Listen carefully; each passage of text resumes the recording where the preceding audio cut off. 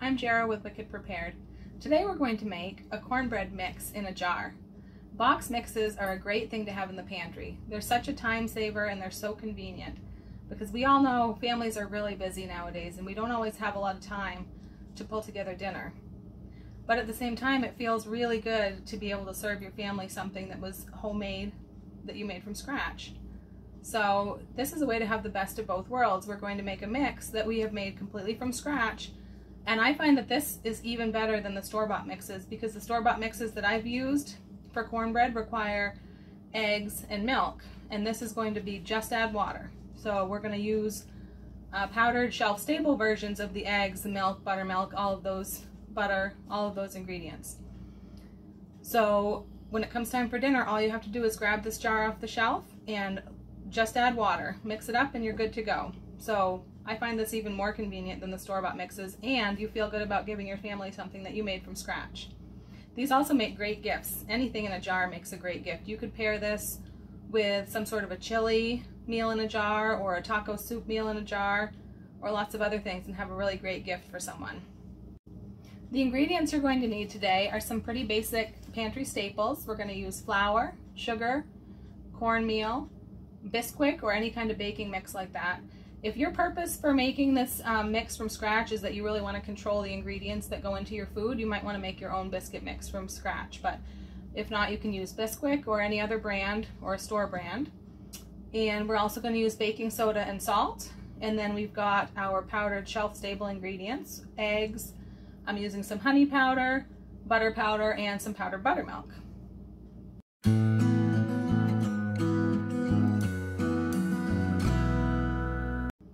You don't need much equipment for a meal in a jar. We're going to use, of course, a quart-sized mason jar with a lid.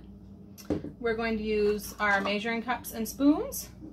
You need a canning funnel. This has a really nice wide opening so that you can get all your ingredients into the jar without making too much of a mess. And the only other thing we really need today is, this is a mesh strainer. This isn't really necessary, but I like to use this to strain any lumps, little clumps out of my baking soda. I always do that when I cook. If you've ever been into a cookie and got a hard little lump of baking soda, that's pretty unpleasant, so I try to avoid that. So I always sift my baking soda through a strainer. So we're going to start with, we'll start with the cornmeal. We've got cornbread. We're going to use a ½ cup of cornmeal. Now I tend to use a chopstick to level off my dry ingredients to make sure that I have just the right amount.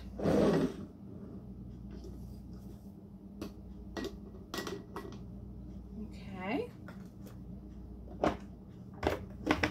I wanted to adjust the camera just a little, make sure that you can see what I'm doing here. So we've got our cornmeal. Next we need a ½ cup of flour. And I actually keep, usually in my flour I have a chopstick and a spoon. My kids have been cooking with my ingredients, so it's not where it should be, but I usually keep a chopstick and a little plastic spoon right in here for measuring with, because you want to just spoon your flour in lightly. You never want to pack your flour. This is just how you would do it no matter what you're baking. So you spoon in the flour. The kids know to do this, but they don't necessarily know to keep the spoon and chopstick right where they ought to be. So I spoon it in lightly and use a chopstick to level it off. You got your ½ cup of flour. Now this recipe is based on something I found on a website called Make Ahead Meal Mom, and this is half of the recipe that she used because I wanted to make sure that it would fit into a mason jar. And you could also make this in a larger batch and store it in a Ziploc bag. So now we're going to have sugar.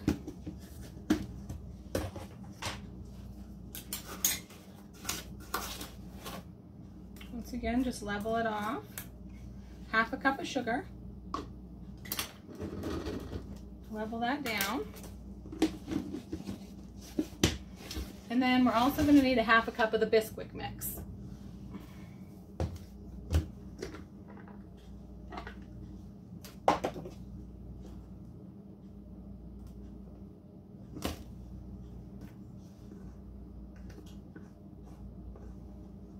Roll that right off. Half a cup of Bisquick in the jar.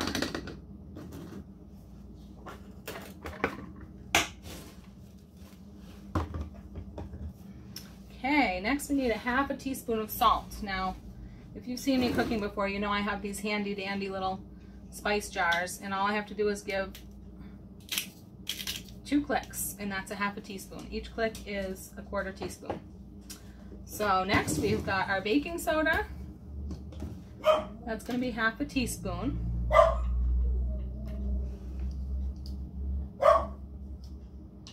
Sorry, I've got dogs in the background. Hopefully they'll quiet down. A half a teaspoon, and like I said, I always sift this through a mesh strainer just to make sure that there are no lumps. So that goes in there. After that, we're going to have 2 tablespoons of our powdered eggs. And this is one of the secrets that lets you have a just add water shelf stable mix. This egg powder is great for so many things. 1 tablespoon, 2 tablespoons. Oops, I've got my oxygen absorber still in here. The oxygen absorber is what keeps these foods fresh in the can, but they're one-time use only. So once you open the can, you really just discard those because there's no use in keeping them. So we've got 2 tablespoons of the egg powder, and now we've got the buttermilk powder. I left this in the can so you could see this is pretty widely available at just any supermarket. I got this at Walmart. I'm sure you can also get it on Amazon and lots of other places, but use a clean spoon. So this is going to be 2.5 tablespoons. I'm going to use the lid to level this one. 1,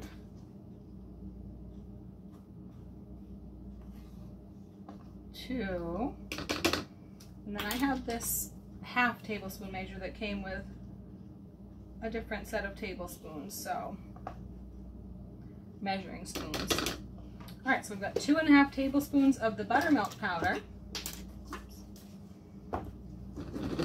Now this is not going to completely fill this jar, and I knew it wouldn't, but at the same time, I really don't think I could have fit the whole batch, a double batching, because this is almost 3 cups, and this only holds 4 cups, so it's not going to be quite full. But if you use a quart-size Ziploc bag, you probably can fit the whole batch, a double batch, but I just wanted to have it in a jar because I didn't like the idea of keeping Ziploc containers on my pantry shelves. It just didn't seem like it was gonna work as well. So I'm gonna put in 2 tablespoons of honey powder. So we'll have a nice honey cornbread. We also need some butter powder in here. We're gonna use a 1/4 cup of the butter powder.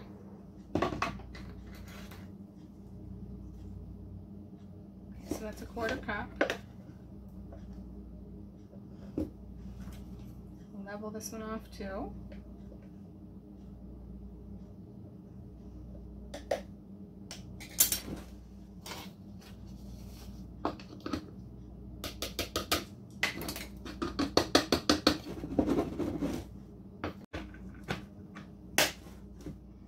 And that's it. That's how easy it is to put together a cornbread mix in a jar. And just add water. So what you would do is add about 1.25 cups of water to this mix. I would dump the mix in a bowl and then whisk it up to combine all those ingredients because we just layered them in the jar.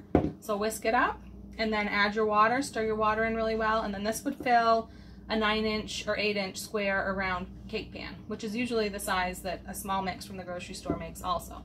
Of course, if you wanted to do double the batch or you wanted to take 2 jars or 2 bags, then you could make a 9x13 pan of cornbread. So if you're feeding a lot of people, you could do the whole batch. Now, if you want a nice spread to go with your cornbread, what about a honey butter? Especially if you were going to give this as a gift, this would make a lovely gift with a nice little jar of honey butter. So to make the honey butter, all you need is our Thrive Life honey and our Thrive Life butter and some water. So we're going to use a 1/2 cup of the butter powder. It smells so good. You can also use this to sprinkle on popcorn, to sprinkle on veggies, any place that you might want butter, and this is real butter. So I've got 1/2 cup of the butter powder, and we're going to take 1/4 cup of the honey powder, honey crystals.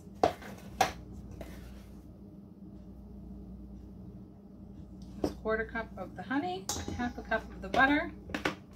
Now if you wanted to make a cinnamon honey butter, you could just add 1/4 teaspoon of cinnamon to this and you'd have a cinnamon honey butter. And into this we're going to add 2 tablespoons of water. I love this nifty little, teeny little measuring cup. It's perfect for measuring small amounts, tablespoons. I feel like it's more accurate than measuring liquids in a spoon like this. So we're going to put this in and we're going to whisk it until it forms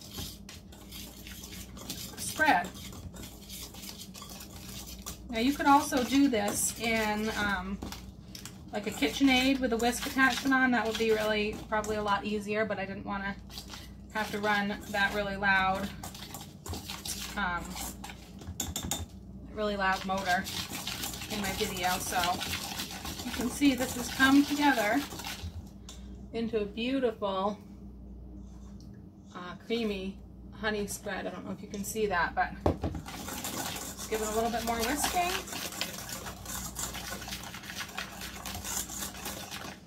And then if you have a small jar, I have one of these little jars. Any little jar would work.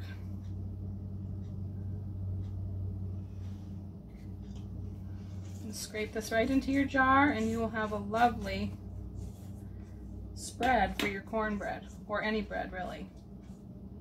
And these make really nice gifts, nice hostess gifts. Could be a teacher gift. Have a jar of this honey butter or cinnamon honey butter right alongside a bread mix. Whoops, made a little mess, but just wipe that off. That is delicious. And you've got a nice jar of honey butter to go with your cornbread.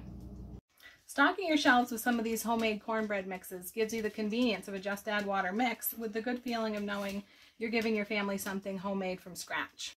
If you enjoyed this video, won't you hit the like button and subscribe to our channel for more?